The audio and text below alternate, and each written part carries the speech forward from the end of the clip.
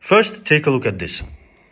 Arabs from nearby countries started immigrating, and they call themselves Palestinians. They reconstructed history and said, we've been here for centuries. No, they haven't.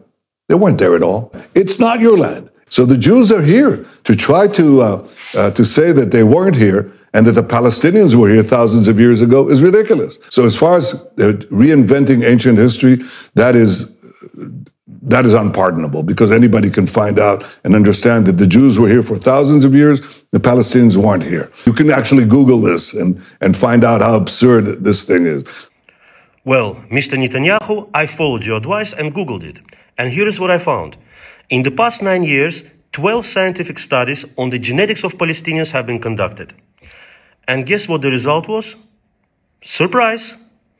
All the research confirms that modern Palestinians are direct descendants of the indigenous people of the Levant, the very same people who have lived on this land, which is now Israel and Palestine, continuously for more than 14,000 years.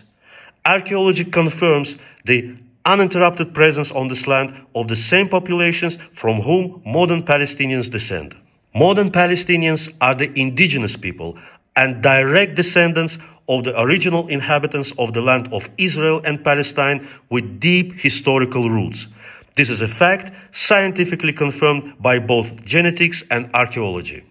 By the way, ChatGPT also fully verifies this. Mr. Netanyahu, welcome to the true reality. All this data is publicly available, so instead of reinventing the history, you can actually Google it. All relevant links are in the video description.